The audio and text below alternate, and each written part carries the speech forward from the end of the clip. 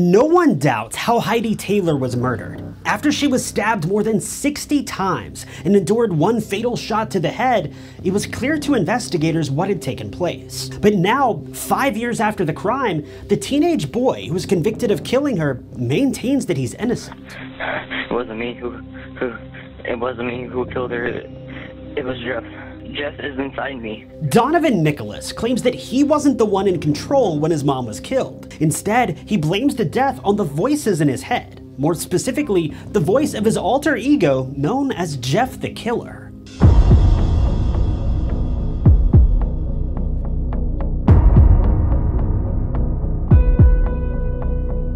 Donovan Nicholas grew up in Urbana, Ohio, alongside his mother, Heidi Taylor, his stepsister, Alyssa Taylor, and his brother, Todd. His father, Shane Nicholas, had been in a relationship with another woman in the late 90s and early 2000s, but this relationship wasn't meant to last. After Donovan's birth mother exited the picture sometime shortly after he was born, Shane, Donovan's father, became Donovan's legal guardian. After making it through what was likely a pretty messy breakup, Shane had begun to date again. He met Heidi Taylor way back in 1993, and it seems that the two were in contact with each other on and off since then. We don't know the specifics of how everything unfolded, but we know that Shane and Heidi became official sometime in 2005. They never actually married, but they moved in together around this time, and Donovan began referring to Heidi as his mom. After all, she was the only mother he'd ever known, after his birth mother walked out of his life when he was less than 3 years old. Heidi Taylor has been described by everyone who knew her as a loving mother and an all-around great person. Her daughter, Alyssa, often describes her mother as her best friend, and it seems that the two were inseparable. It's not uncommon, though, after someone has passed away, for people to forget all the negative aspects of that person's life and whitewash them as being this perfect person. But in Heidi's case, it doesn't seem like anyone had anything negative to say about her whatsoever, both when she was alive and after she had passed. Well, everyone except for Donovan.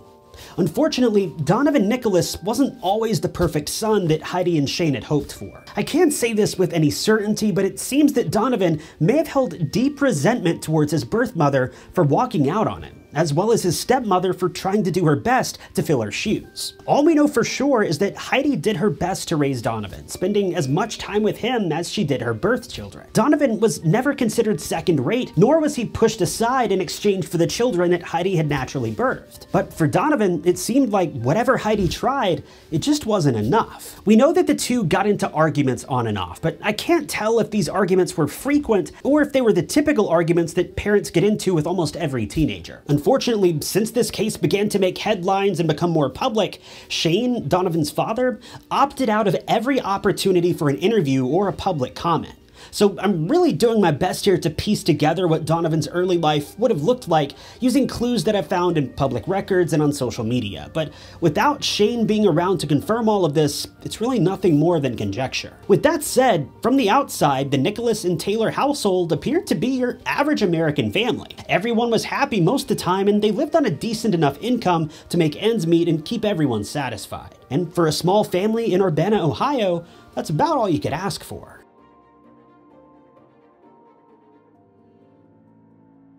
April 6th, 2017 was a day like any other for Donovan and his mother, Heidi. They were hanging out at the family's home that day, with Donovan being busy on his phone while Heidi attended to other things around the home. According to reports from prosecutors, Donovan had been texting a girl who lived out of state.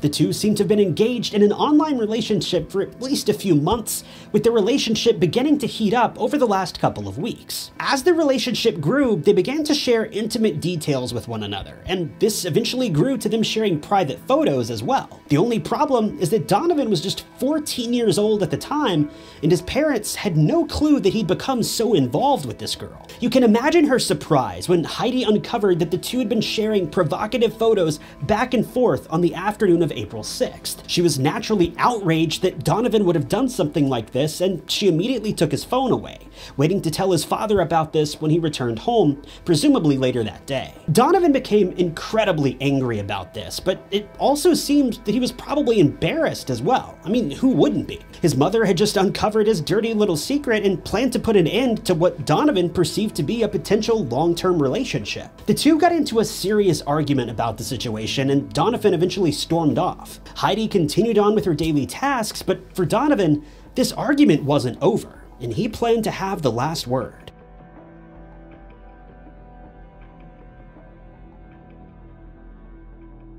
A short while later, Donovan devised a plan to get back at his stepmother. After all, in his eyes, she'd always treated him as second best.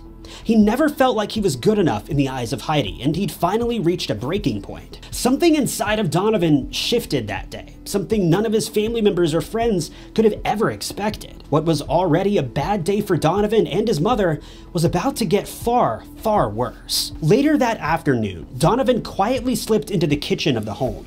When Heidi wasn't looking, he grabbed a knife from a kitchen drawer and snuck it into the upstairs bedroom of the home. He crept inside the bedroom and hid behind the door, knowing that at some point, Heidi would come into the room, giving him the opportunity that he'd been waiting for years. Unfortunately, his plan worked. Heidi came into the bedroom just a few minutes later, completely unaware of Donovan's hiding place. As she had her back turned, Donovan jumped out from behind the door, knife in hand, and began to hack away at his mother. Once he was satisfied with what he had done, he stopped and took a breather. His mother tried to escape to a different room of the home, but Donovan soon followed and began attacking her again. All the while, Heidi was pleading with her son to stop and call an ambulance for help, but Donovan ignored her cries. After a few brief moments, Donovan made the decision to end his mother's pain once and for all, grabbing a weapon from his parents' bedroom and ending his mother's suffering with a single round. At some point during the attack, Donovan managed to injure himself, wounding his leg to the point that he could no longer walk. It was then that he decided to call 911, asking the dispatcher to send someone to his aid. The 911 call is utterly heartbreaking, but it's also incredibly important to the case because Donovan never admitted guilt for what he had done. Instead, he blamed someone else. A voice in his head that belonged to the infamous serial killer from internet folklore, Jeff the Killer. I just killed my mother. And what happened, sir? I just killed my mother, and I need to go to the hospital. And what happened? It wasn't me who killed her. It was Jeff. The story of Jeff the Killer first popped up online back in 2011, when a terrifying photo was posted by an amateur artist, alongside a story that documented the fictional origins of the character in the photo. According to the urban legend, Jeff was the name of a 13-year-old boy who'd been bullied all of his life. As the years ticked by, his bullies grew worse and worse, and they began to attack him in ways that are unimaginable. This all reached a boiling point one day, when his bullies attempted to claim Jeff's life. Jeff was left permanently disfigured by the bullies after they burned him, leaving terrible scars behind that made him appear similar to the Joker from the Batman film The Dark Knight. Soon after, Jeff had a mental breakdown and enacted revenge against his former bullies. But not only that, he took out his rage on his parents as well, killing them both. In a final bid to right the wrongs of his bullies, Jeff carved a smile into his own face so that he would never have to frown again. He was later picked up by police when they uncovered his crimes, labeling him as a serial killer. This is the story that seems to have led to Donovan Nicholas's belief that he had been overcome by Jeff the Killer. But this is where many investigators can't seem to agree. What happened? Who did it? Jeff. Yeah. I'm sorry, this is going to be really hard to explain, but I kind of have another person inside me. Like. Okay, are you okay? I know. I stabbed myself.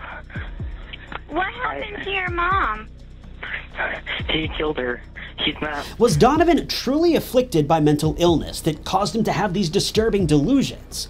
Or was he a cold-hearted murderer that simply wanted revenge against his mother after she punished him by taking his phone? He stabbed her, then he shot her. But I swear it wasn't me. It was Jeff. Jeff is inside me. Jess is inside you? Yes. Now, let me preface by saying that I'm obviously not a mental health expert. I'm just some guy in a YouTube video. But Donovan Nicholas's 911 call seems to suggest that he may have made up the entire story about being overcome by the spirit of Jeff the Killer. He sometimes takes control, and I have no control over him. Okay, Well, where are you hurt, sir? my leg. Why did you hurt your mom, or why did Jess hurt your mom? He was always tired of her. She always did drugs, and she totally ignored me. Once she hit me, and she was just she was done. He began the call by telling the dispatcher that he'd killed his own mother. But just a moment later, he recants this confession and suggests that Jeff did it. Several people online have also been quick to point out that near the end of the call, the dispatcher asks why he did it, or rather why Jeff did it. This is where things get really creepy and change the whole narrative of the story. Nicholas tells the dispatcher, quote, "He was always tired of her. She did drugs and totally ignored me. Once she hit me, she was done." Notice how he shifts perspectives midway through that statement? He begins by saying that Jeff was always tired of her, but he ends his statement by speaking of himself in first person again, explaining how frustrated he was with his mother, and the anger in his voice is palpable. I am so scared. I didn't want to kill her. Is the people that are going to be coming in my house, are they going to hurt me? Sir, nobody's gonna hurt you, okay? Nobody wants to hurt you. Just no tasing or pepper spray or nothing like that? Are you okay? Donovan? You okay? Anybody else here? Oh, no. He's green. Okay. Put your hands on your back. Okay. Don't move. This doesn't appear to have been an issue with Donovan having a split personality. This appears to have been an issue with Donovan claiming his mother's life in a blind fit of rage. At least that's my personal opinion. The only problem with this opinion is that, according to court psychologists, I'm wrong. Donovan was picked up by police and taken in for questioning, and it doesn't seem like police had any patience with him. Most of the deputies who've spoken about the case publicly agree with my personal assessment, saying that Donovan doesn't appear to have shown any signs of mental illness.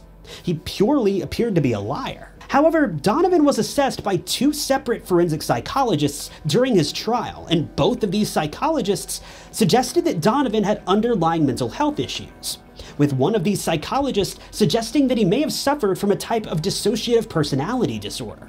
Essentially, that's a disorder that causes people to possess at least two or more personalities. What's really interesting about this disorder is that it doesn't present itself in the way that you might think. Television and movies may lead you to believe that when you have a DID episode, you black out and have no idea what's going on, but that's not always the case. Many people who suffer from DID report that they're fully aware of what's going on when they're having an episode, but they're unable to control themselves or stop the event from happening. It's sort of like having your mind hijacked by someone that you don't even know. You're a first-hand witness to everything going on, but you are just as powerless as the victim, and in a way, you become a victim yourself. But here's where things get even more crazy. The jury didn't buy 1 second of this.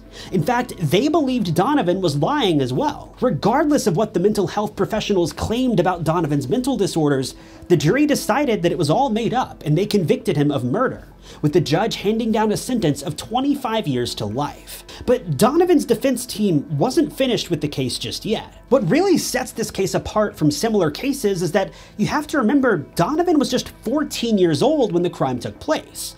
Thus, he was sent to juvenile court, but immediately after juvenile court reviewed his case, they escalated it to the adult court system, claiming that the juvenile court wasn't capable of properly reviewing Donovan's case because of his mental illness. Thus, he was tried as an adult. But thanks to a loophole in the system, Donovan's defense team was able to successfully reverse his conviction. I'm not going to pretend that I understand all the ins and outs of this process, but as of December of 2022, Donovan's murder conviction was reversed, and he's now being sent back to juvenile court and will be tried again, but this time as a minor. This would mean that Donovan may be a free man again much sooner than anyone expected. He's currently just 20 years old, and if his defense team has it their way, the murder conviction will be wiped from Donovan's record and he'll be placed back into the free world with the rest of us. Donovan's stepsister has since spoken out against Donovan and says that she hopes he never sees the light of day again. She doesn't believe his story about Jeff the Killer for 1 second, and neither do the prosecuting officers who interrogated Donovan.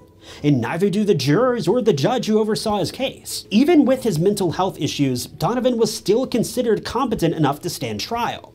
So what ultimately matters is what the juvenile court system has to say about the matter. With all of this said, you guys know where I stand, and you've heard my opinion on the matter, but I'm extremely curious to know what you think. Do you feel that Donovan was telling the truth and he did truly become a victim of his own mind? Or do you feel like he made the whole thing up as a way to get back at his stepmother and get away with his crimes? While we wait on all of this to be resolved in the coming months, I'm anxious to know what you guys make of this, so be sure to share your thoughts below. But with that, I thank you guys for tuning in to another episode of True Crime Stories. If you like the channel and want to help it grow, the best way that you can do that is by hitting the like button and leaving a comment below. Your comments help out much more than you might realize, and they let the algorithm know that you're interested in these videos, letting YouTube know that others might want to watch them as well. But with that, I thank you guys so much for watching. My name is Ty Knotts, and I'll catch you guys in the next video.